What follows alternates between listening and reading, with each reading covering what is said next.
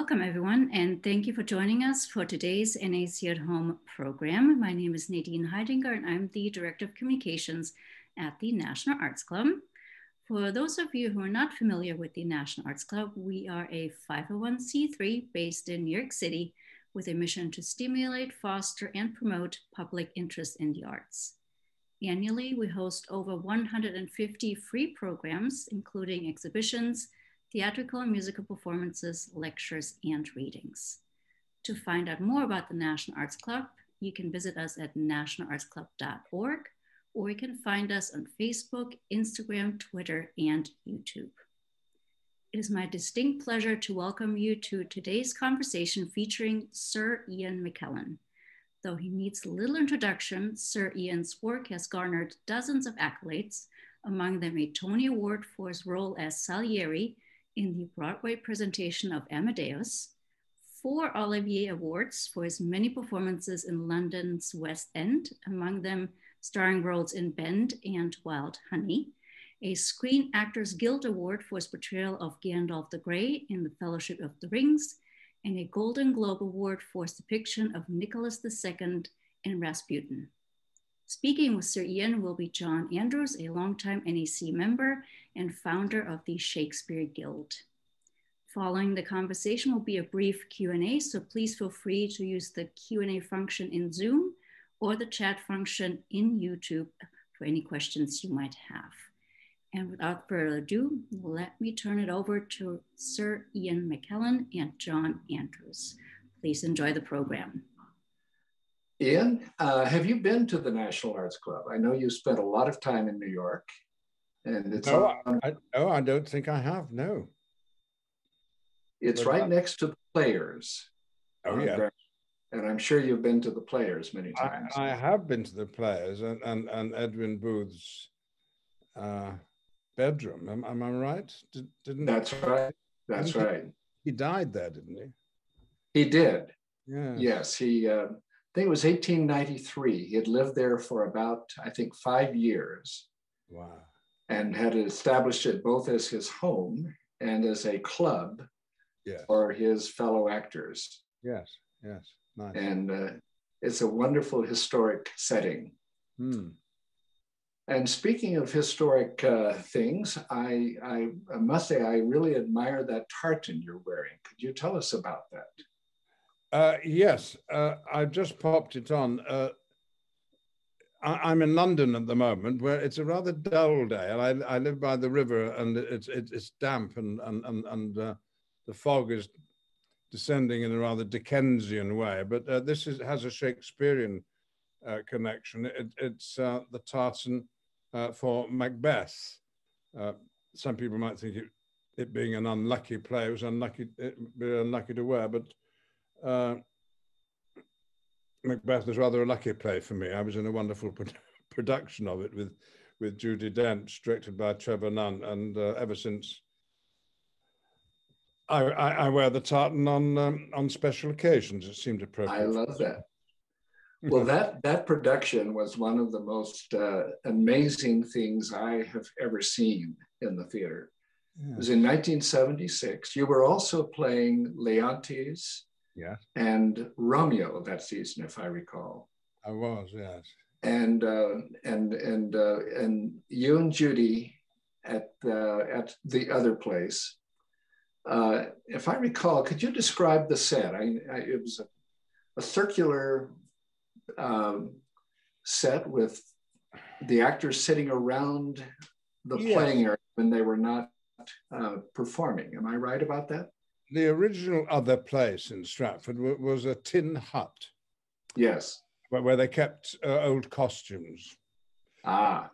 And some young directors suggested it might make a theatre. And so everything was cleared out, and there was room for about 100 people to sit round the thrust stage. And there was a little balcony for others to be seated.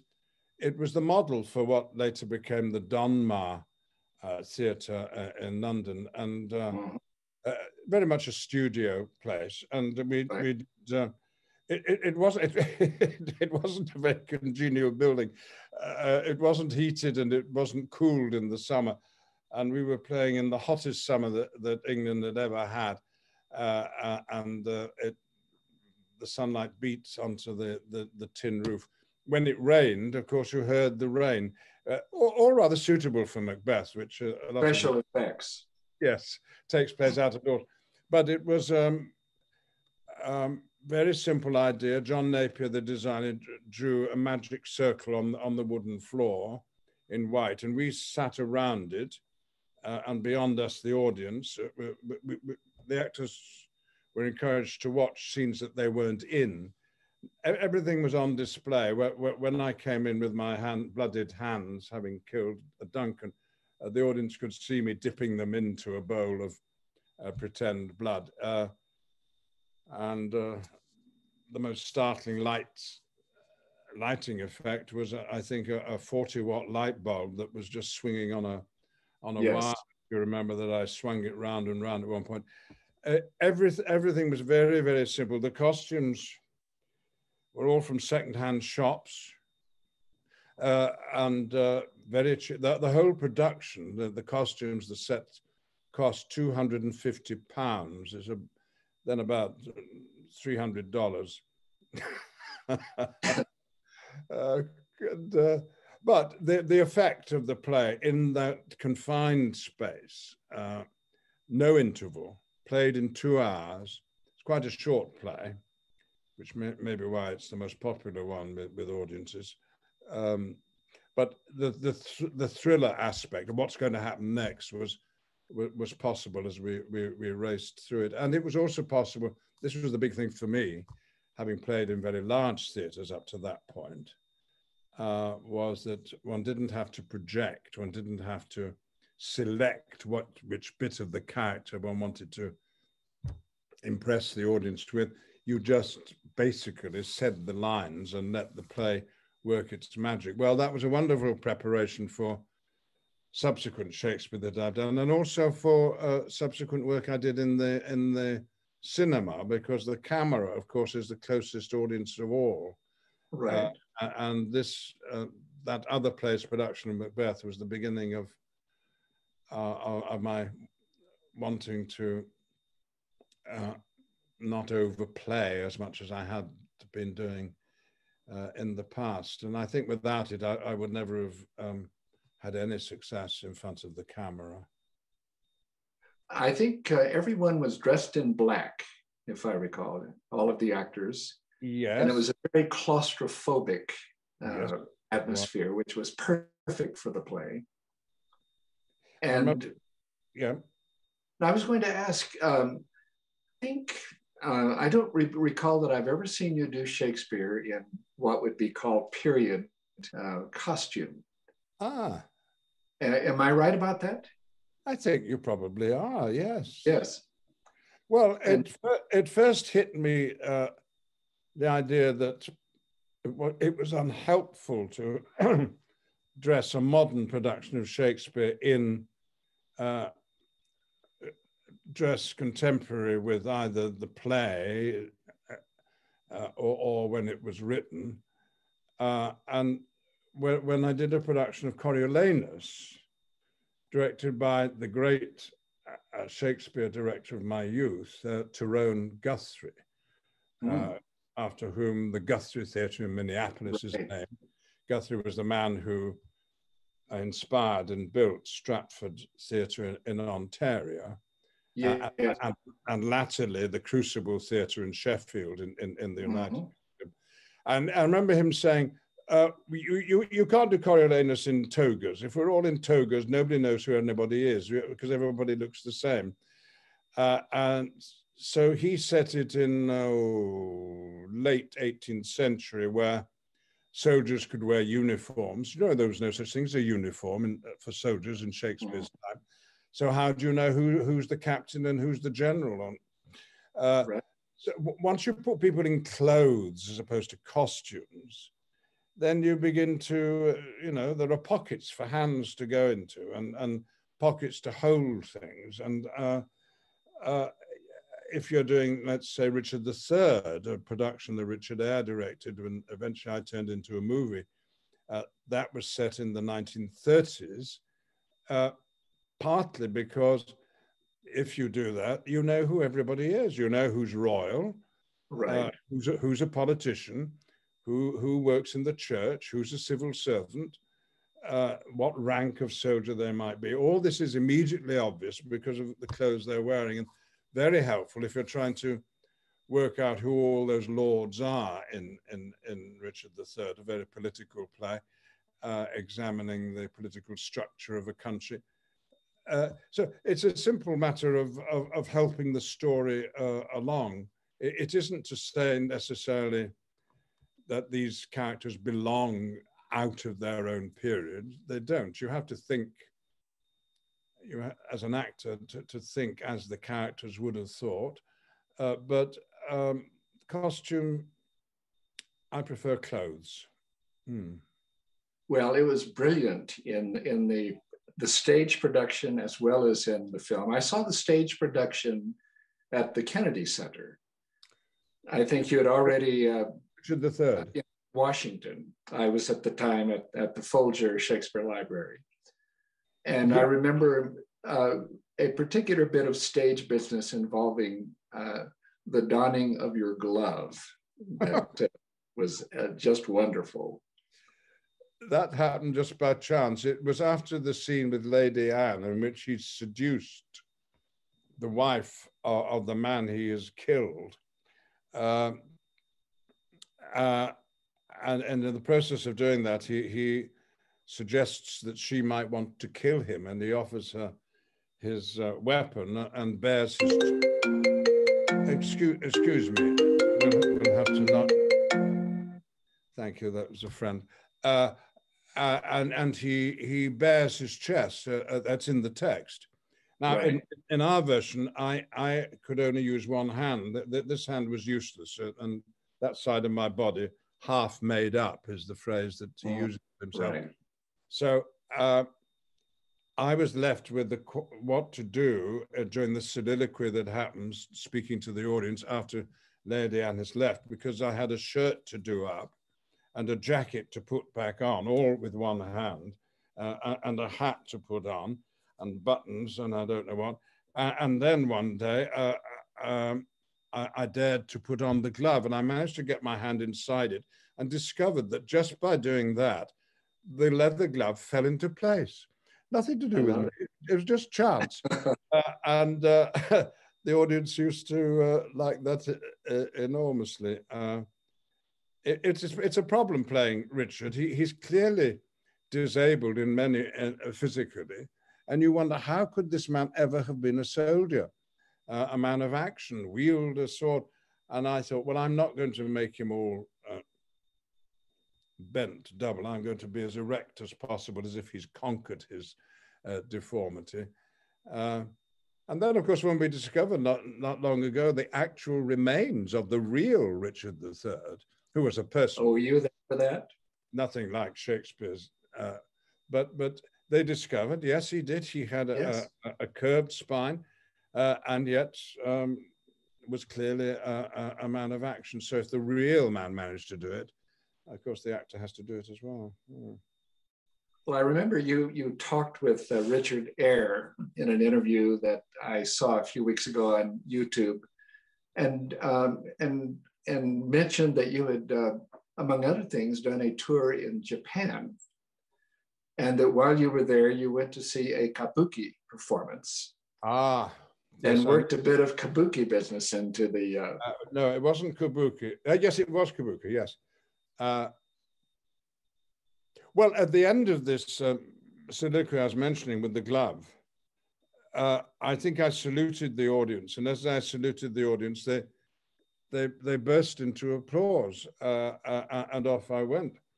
But in Tokyo, at the Shakespeare Globe, a theatre which only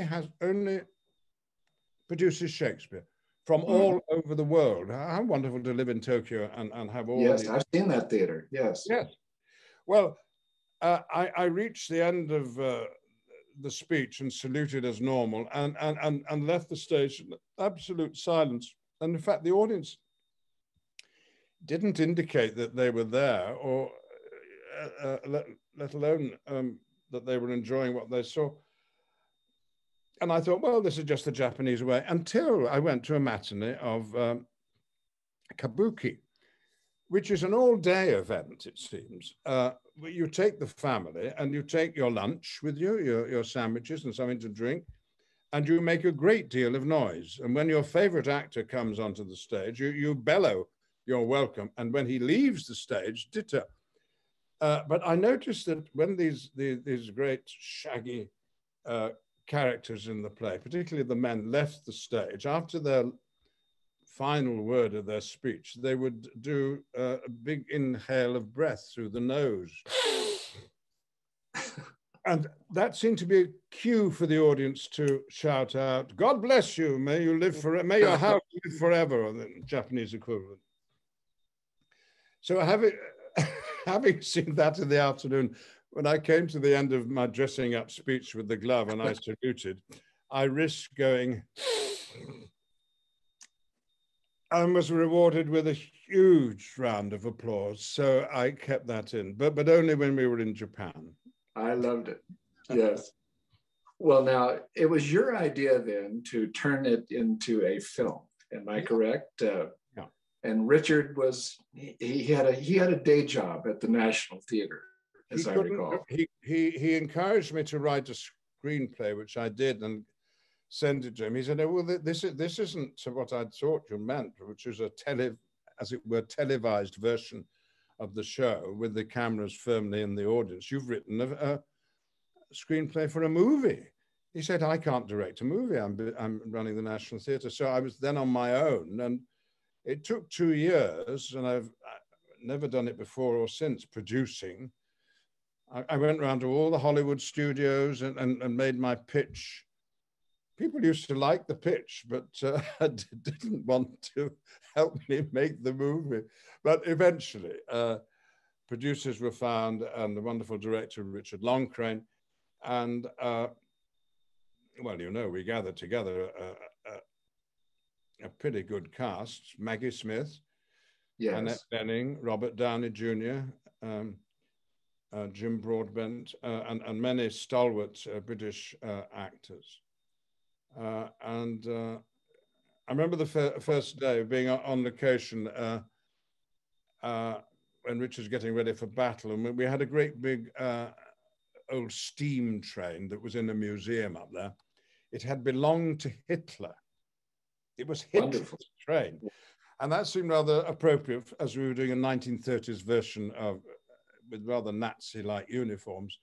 Right. And there were 50 horses and their guardians and some Alsatian dogs and scores of extras. And I just saw this scene. That was so exciting. Think, well, my goodness, they wouldn't be here if I hadn't decided I wanted to try and film Richard III. And I got a glimpse of what it must be like to be a producer. Up to then, I thought producers had a rather boring life. You know, they're just trying to collect money and paying people too little for their services. But no, I can see the thrill of it. And you produced a wonderful screenplay production of production. And yes. I remember at one point in this, you talk about how you were thinking about who you might cast while you were playing in Los Angeles. And several members of actors that you had worked with before, among them Meryl Streep, stopped by. And I think you had done this wonderful scene in Plenty with her in the Foreign Office. Yes, yes. And I recall that you were silently auditioning them. And do you recall what it was you asked her? No. Do you know? There's a note in your screenplay here, in which you say that you told her that you were going to cast Elizabeth as an American heiress. And I asked her if she could do an American accent, did I? Yes. And I guess she didn't pass the audition. Am I right about that? When we were doing that film of Plenty from David Hare's play, directed by Fred Skepsey, we had a couple of scenes together, I think, and got on so well. I said when I left the film, could we perhaps consider working together on stage? Oh, yes, she said. But she said, at the moment, she said, I'm getting quite a few film offers, and I feel I should do them because it's all going to dry up any day now. And then, of course, I'll be back in the theatre and it'll be lovely to work. Well, I'm still waiting, of course, because that film career continues gloriously, thank goodness. But I've been robbed of that pleasure. Well, that was such an amazing film. And I just can't imagine it ever done as effectively as you did it. Oh, well, you are kind. I mean, I can take some credit in that the original stage production was devised, the look of it and the tone of it, the mood was fixed by Richard and Bob Crowley, the designer, mm-hmm. and me. And we met over months in Richard's office when he had time, and decided that the best way to do it was to set it in the not too distant past, because the events of the real Richard III would be about as distant from the audience who first saw the play as the audience who saw our stage production were from the events of the 1930s when I was alive, right. And when it looked possible that England might conceivably have a dictator, maybe a royal one, in keeping with what was happening in many countries, Italy, Germany, and Spain, during that time when tyrants were ruling. So that all happened because of the three of us, and I was just able to take advantage of it further with the film. Well, if I recall correctly, it was shortly after that film was released that we established the Gielgud Award for excellence in the dramatic arts. Yes. And you kindly came to the Folger for a ceremony in which you became the first recipient of that award. Was I the first? Oh, you were indeed. Were indeed. Say, well, can you remember? Did we, after? Was it on that occasion that we all went off to the White House, or was it another occasion? You went to the White House. I think you had was it a brother-in-law or a cousin who was a member of the staff of the Clinton administration? Oh, no, I didn't. Oh, yes, there was a reception. There was a reception at the White House in 1982. And that was when you were playing Shakespeare, Ian McKellen's acting Shakespeare. Well remembered. There was a special production of it. It was to mark the 50th anniversary of the Folger.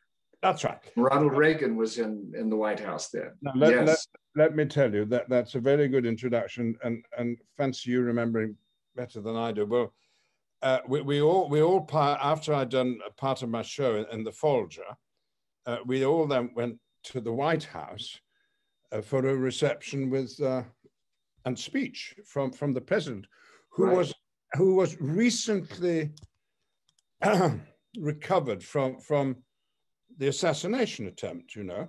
Yes, right. And when they announced his name and we all stood up, he and Mrs. Reagan ran into the room. I think to prove I'm all right, I'm alive. Yeah, I like that, yes. And then he gave the most charming speech about Shakespeare. about how he had played Kate, I think it was, in the Shrew when he was a boy. Really interesting. And then he said, quite movingly at one point,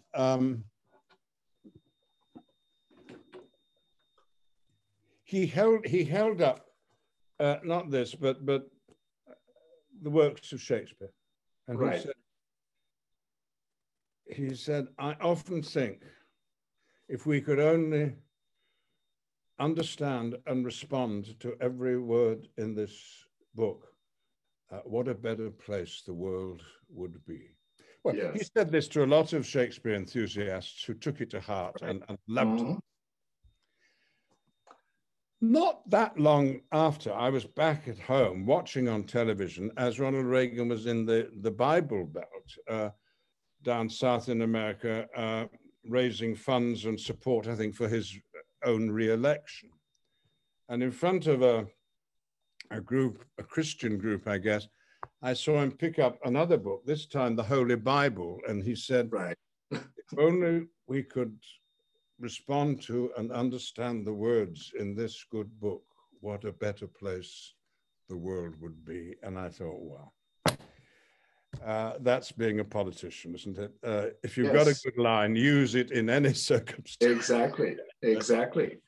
And those two books, by the way, you remember Alexis de Tocqueville wrote a book about America in the 19th century. And he pointed out that wherever you went on the frontier of 19th century America, you could always plan on seeing two books, the Bible and the complete works of Shakespeare. Amazing, isn't it? So, yes, the affection that Shakespeare has attracted to himself is astonishing. I think perhaps it's because so many teachers at schools and colleges are devoted to Shakespeare and have seen him in the theatre that they pass on their own enthusiasms. And I'm sure in the 19th century, rather than going to see a production of Shakespeare, what might happen is that the family would sit round the table while the patriarch read it.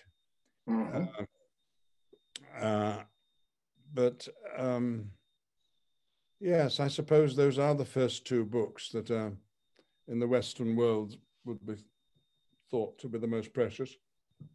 Now, was that the? I'm not one who supports reading Shakespeare. I think it's very, very difficult. It's much better to hear Shakespeare.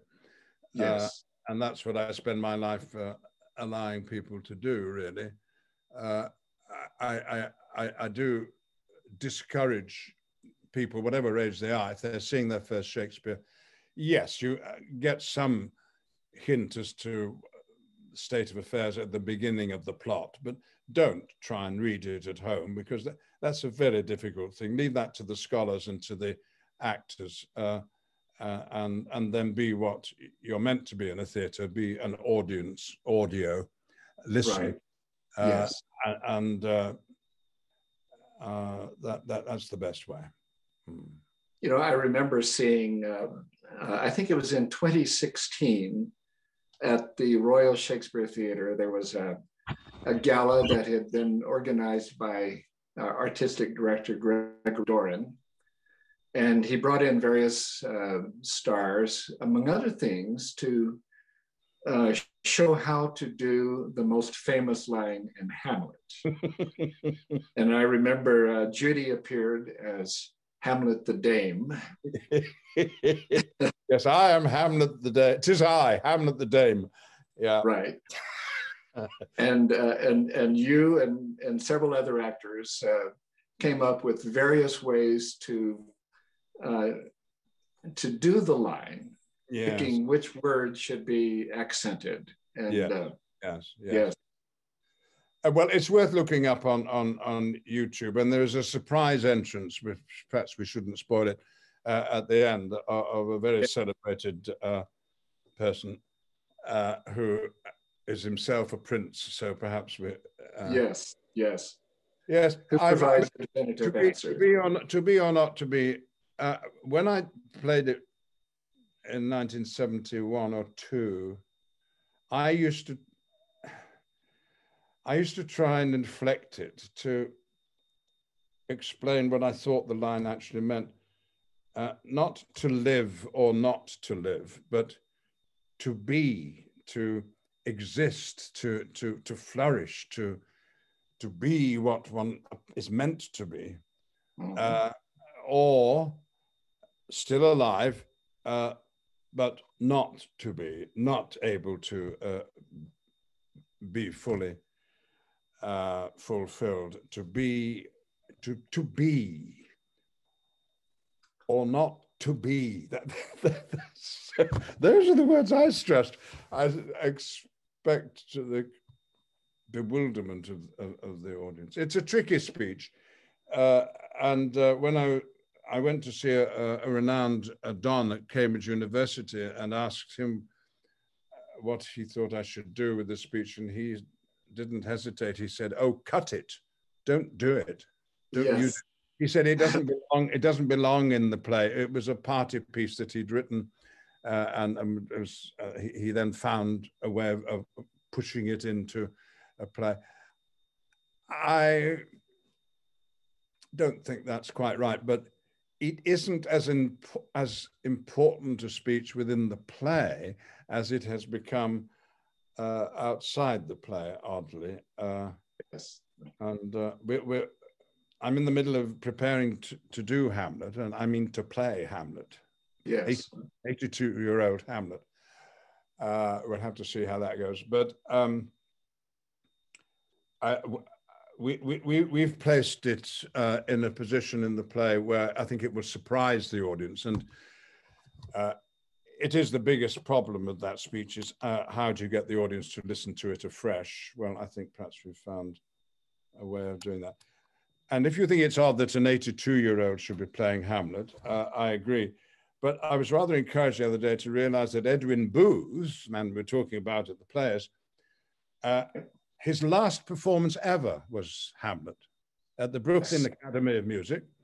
And, he was 71 or 72. Yes. So there is a precedent for I like that. Yeah. Well, I did an edition of, as it turned out, the almost complete works of Shakespeare. And it turned out that what was missing from that edition was pointed out to me by an actor who was using it to play the title role in that play. He asked me to turn to that line and see if I noticed anything peculiar in my edition.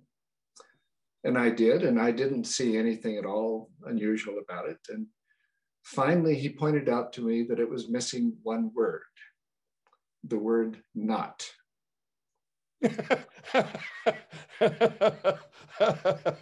And it wasn't very long after that before Susan Stamberg of All Things Considered on National Public Radio insisted that I come and explain to her how this had happened.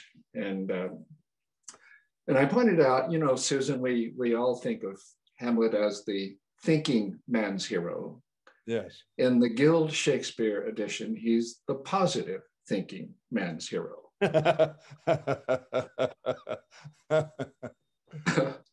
It's been fun preparing our text for the. Did I say we were going to film the Hamlet? I didn't say that.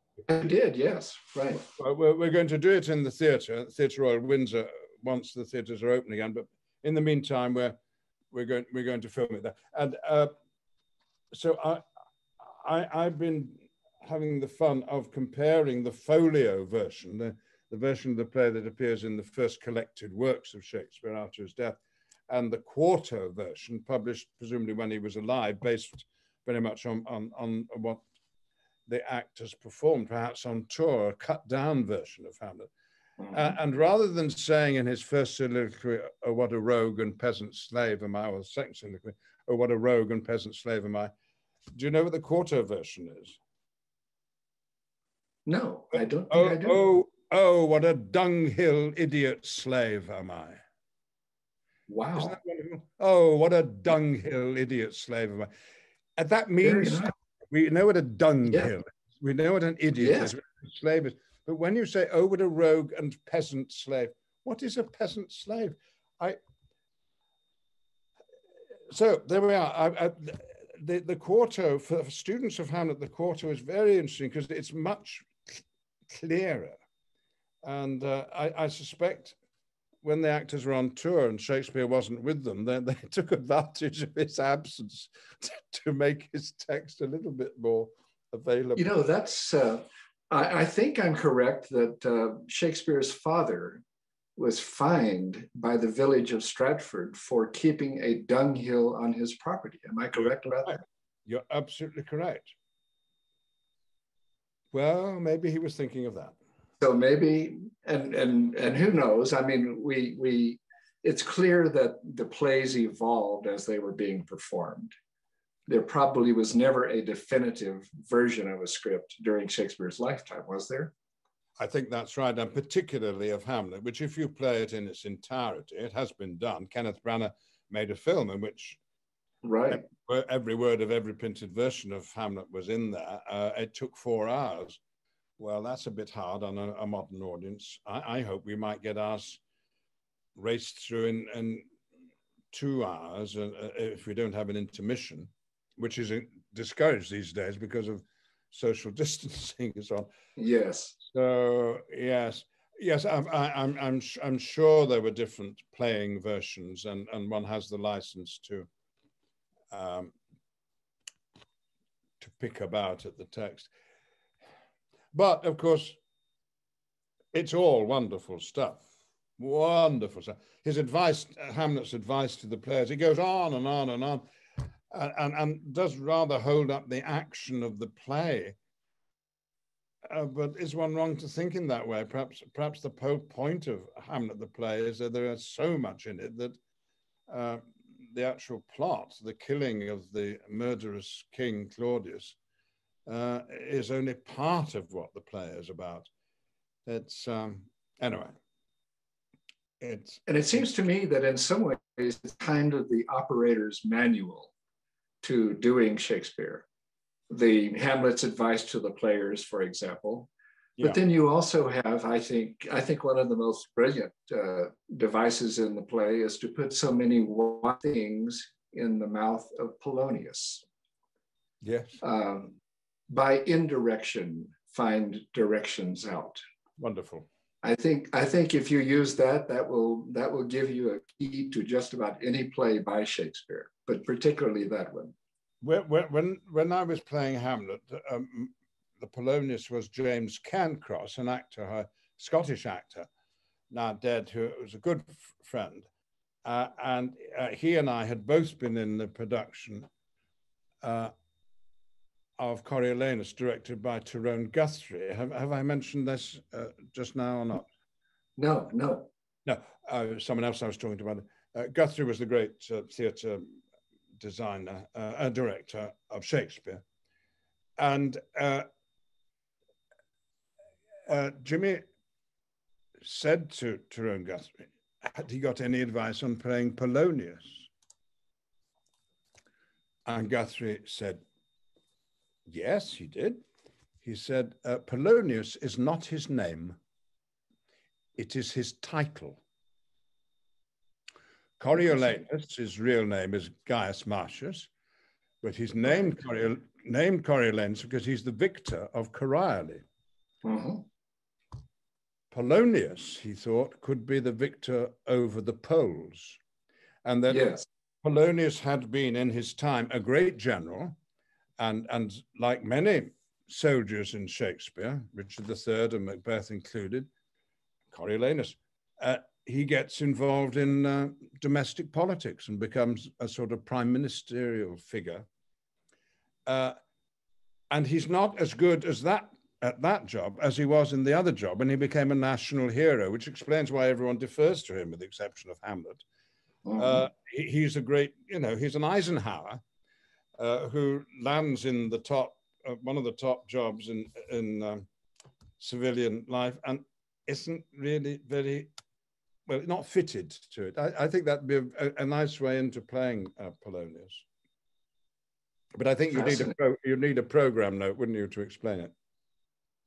Well, not if you do it. Thank you very much. I'm far too young to play Polonius. Now, I can't recall, do you include Polonius in your acting Shakespeare program, or is it in your more recent program? No, the one you're referring to was all Shakespeare, and I think Polonius got a look in just, but no, not of late, no. Is that a role you've ever wanted to play? Well, it's a role that actors, I think, quite like to play because you're usually dead by the interval, and so you get a short night. You go home, except they've probably got you playing the ghost or the gravedigger. That's a familiar double, isn't it? Yes. No, of course, all these parts are wonderful and wonderful for older actors to play. Actors who may not have the stamina to play King Lear would have enough energy to play Polonius, particularly if he had a stick and could sit down every so often, you know. Yes. So men, as opposed to women, are very lucky with Shakespeare. There are lots of wonderful, smaller supporting parts, just as shallow as another in Henry IV Part 2. You can run away with the whole play. Yeah. Because the scenes are so wonderful. So yes, because one's not playing the leading part, there's plenty of good stuff in Shakespeare. Now, if I recall, I think you are the only living Shakespearean actor to have created a role, to have been the first to play a role. Am I correct about that? Well, it's what I claim. I don't know. Okay. When on the quadricentenary of his birth, and up there in Nottingham, where I'd done a production with True and Guthrie, we ended the season with a play by Shakespeare, which it was claimed had never had a professional production. It was about Thomas More, who was a Catholic martyr, and this was a sympathetic portrayal by Shakespeare of him, and perhaps didn't quite suit the authorities at the time, who discouraged its performance. But anyway, somehow there's no recorded professional production. I think it may have found its way onto the radio, BBC Radio, and amateurs had certainly done it, but the first professional full-scale production was in Nottingham, and I, by fluke, was cast as Thomas More, and got to do the great speech about immigrants, or strangers, as he calls them, right? When he's putting down a riot in the streets of London. I do commend people look it up. The first line is grant them removed. If you just type that in Google, grant them removed, it'll come up, and it's a startlingly relevant piece about loving your neighbor as yourself, basically. Yes. Well, I recall that you quoted that in at the time when we presented the Gielgud Award to you in 1996, and you related it to gay rights, among other things, and and it turned out that on that same day, and I don't think we knew it at the time, Justice Kennedy was the deciding judge in a case before the United States Supreme Court that established basically that overthrew a Colorado constitutional amendment that would have infringed on the rights of strangers, as you call them. Yes. Yeah. Well, there you are. I mean,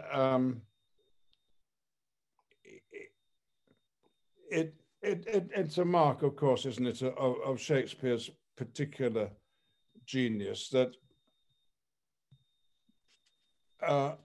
the politics of the plays, the way people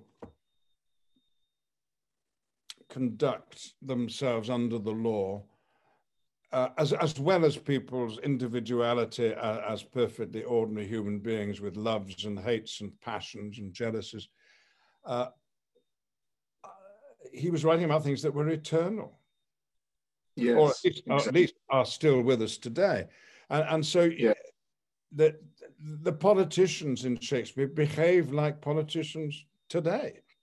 The people in power behave like people do when they've got power. And mothers behave like mothers, fathers like fathers, children like lovers.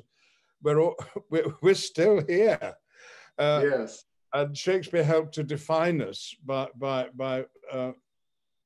putting us within his stories.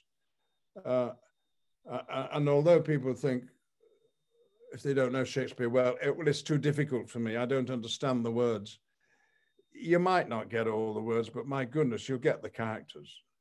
Yes. And they'll remind you, not just of people you know or are related to, but they'll remind you of yourself, for goodness sake. Yes. Well, in a few minutes, I want to ask Nadine to come on with questions from viewers. But first, I want to ask a question that my daughter thought you might have some thoughts about. That is, what kind of man was Shakespeare? What is your image of him?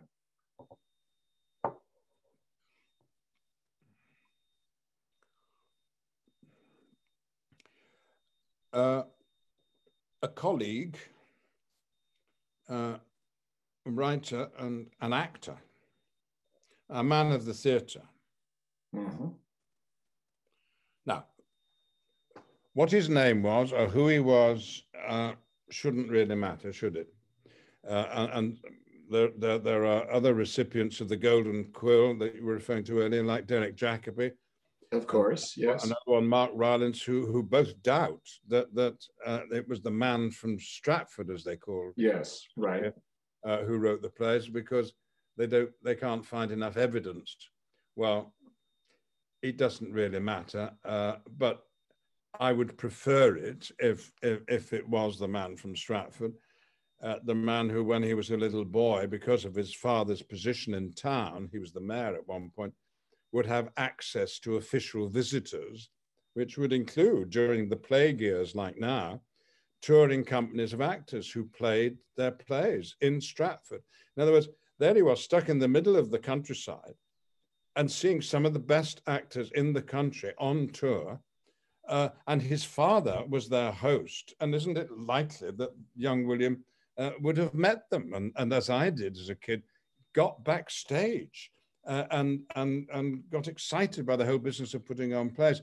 That seems to me a very feasible assumption. And that it was that lad who, like me, left the provinces to go to London and not seek fame and fortune, but just to meet the actors and be with the actors and love being with the actors in the way that Hamlet does. So that's the sort of man, I imagine. Probably he was as dull as ditchwater.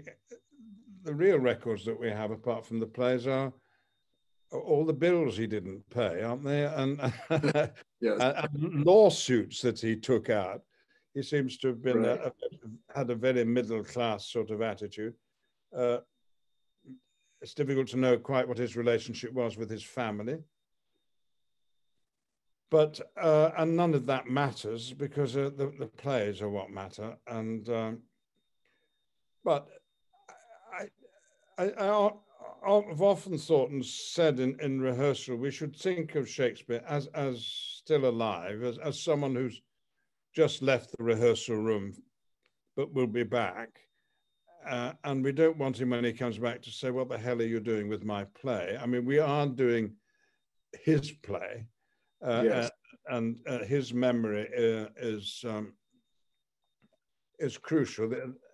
I've never thought of these plays as just material you could use to express your own views. I think the real trick of it for those who do a lot of Shakespeare is to start by trying to work out what he intended, and even if it's to what his intention is in regard to the stress in a line, and that can be devised by understanding how the line was written and how whether it was in blank verse and whether it rhymed and so on, whether there was alliteration and where the stress should come in the di-dum, di-dum, di-dum, di-dum, di-dum line.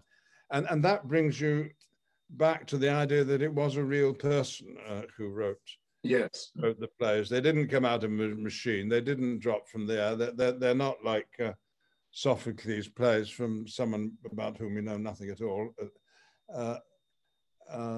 He's one of us.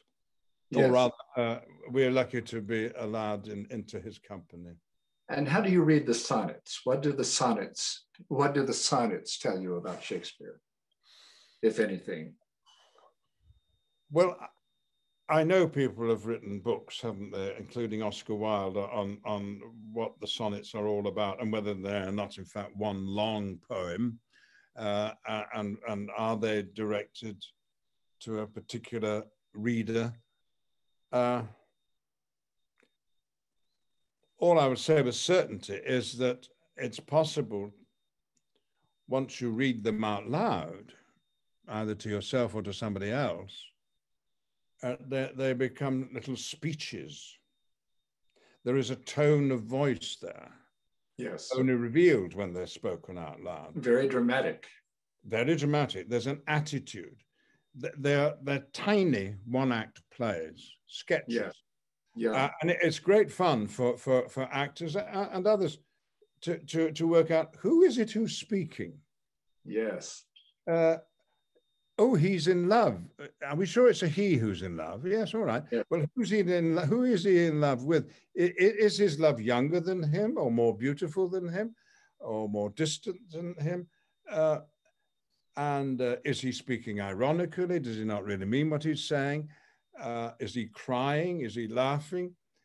Is he pleading? All these very ordinary human emotions and actions are revealed within each of the sonnets. Whether they all add up to something larger than themselves, I don't know. I'm not qualified to say, but they seem to me to run alongside the plays because, as you said, they are theatrical and merit, and only make sense, frankly, if they're spoken out loud.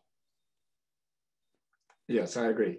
Let me call on Nadine now to see if there are questions from members of our viewing audience. Nadine? Yes, thank you so much. There are, of course, hundreds of questions, and we will unfortunately not be able to answer all of them, but I've noted a few. Here's a question from Heather from Toronto. You've played so many roles over the years. Are there any roles that you haven't had the opportunity to play yet that you hope to do so in the future? No, basically. I've never had a wish list. But if you have the sort of career that I have and Derek Jacobi have and Mike Gambon have and Anthony Hopkins and Judi Dench, you know, British actors with lots of opportunities. We assume that one day we'll be playing Hamlet. We assume one day that'll develop into playing Richard III, and we assume, I suppose, it'll end inevitably with Falstaff, oh, pray God not, or King Lear and Prospero. So maybe there were parts that I was looking forward to playing, but looking back, I'm sorry I didn't play Benedict. I think it's a wonderful comedy role. I would have enjoyed. Derek was wonderful in that. Yes, Derek was very good. Another part he's played of late is Mercutio, which I think would suit an older actor knocking around with the boys. Yes. But he's rather done it, so I don't think I've been doing that. So, no. And beyond that, you can't say, oh, I've always wanted to play Napoleon, because what's the point of playing Napoleon unless there's a wonderful play called Napoleon? Well, there is quite a good one, Man of Destiny by Bernard Shaw, and I actually have played that. So, no, there are regrets, I have a few, but they're not really connected with parts I didn't play. Next, Nadine. A question from Pippa, who's calling in from Belfast. Is there a book that you would like to adapt to a play or film? No. I'm not a writer. I've been trying to write a play, actually. I won't bore you with the subject matter, but I'm enthralled to writers. You know, we do plays because they're well written. But to say, oh, this book would make a wonderful play, I wouldn't have the imagination to see that. So the answer is no, I don't. I think you alluded to this during your conversation, but Sammy would like to know, what Shakespeare character do you think is the most overlooked? Ooh. Ooh. Well, no, I can't. John, come on, help me out. I don't know. Yeah. But obviously you've got a soft spot for Polonius. Yeah. When you're doing a production, of course, no part is overlooked. And particularly in Shakespeare, the second servant, you know, can have the most wonderful speech. And I think, is it Cymbeline, where unnamed lords have the most glorious verse to speak. And when they're speaking, pretty well everything else stops while the audience listens. So they're not overlooked. Yes, I can think of one, actually. It is a part I want to play and have tried to play it on a number of occasions, on film, on stage. Antonio in The Merchant of Venice. He is the Merchant of Venice. Yes. It's not Shylock. It's Antonio, the Merchant of Venice. So one could claim that he is right at the center. Well, he obviously is. And the great scene, often called the trial scene, where Portia gets her fiancé out of trouble by landing Shylock in trouble, is as much about that, but more, I think, about her wanting to meet Antonio, who she's been told her beloved, her fiancé, loves more than anyone else in the world. It's a love triangle going on there. Right. Antonio is gay, and his first line in the play is, "In sooth, I know not why I'm so sad." Well, we very soon find out he's sad because his boyfriend has just announced that he's going to get married to a woman.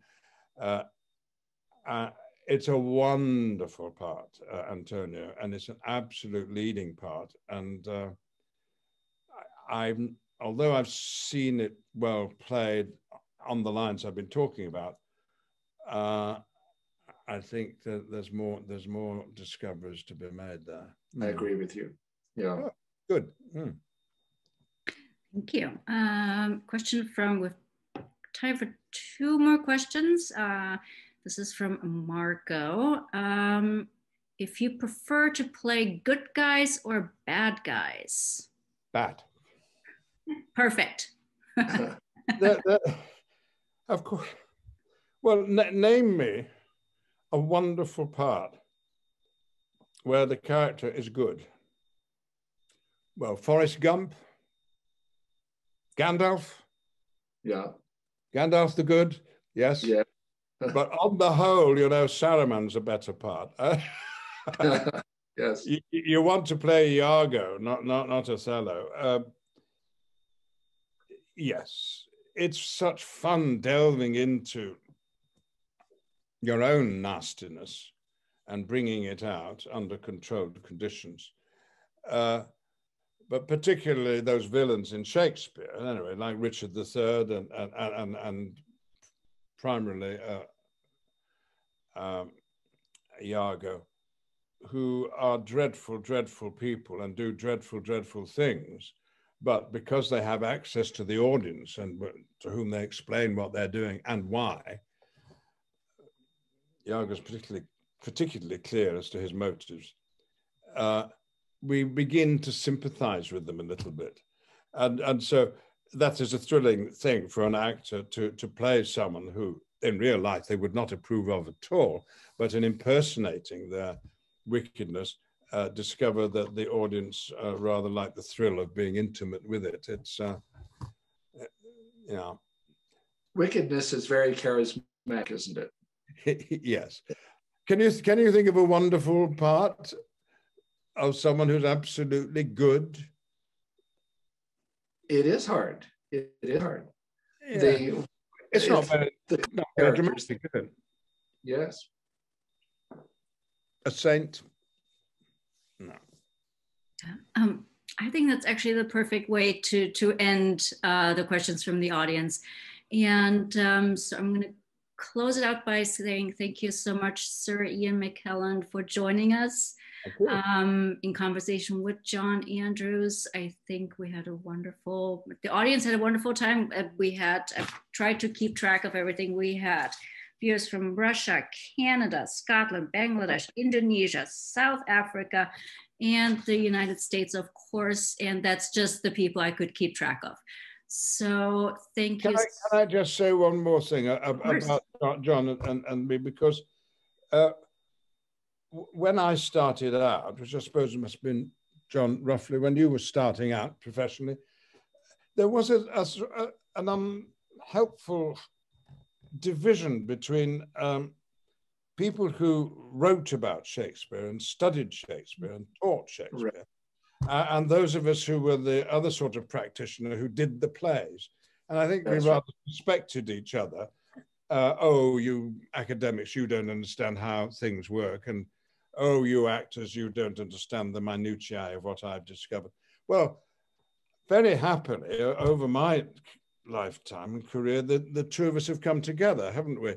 And there's a mutual respect now. And the sort of academic study of Shakespeare I like to be in contact with is very much related to the plays as scripts to be performed. Exactly. Yes. And John, I know, holds that strongly. And so we are representatives of some alliance, which is... Could not agree more. Yeah. And I love the fact that we've had members of the audience from all over the world. All the world's your stage, Ian. And all the men and women merely players. Yes. Yes. Thank you so much for a delightful conversation. Okay. Bye-bye. Bye-bye. Thank you so much. Happy lockdown.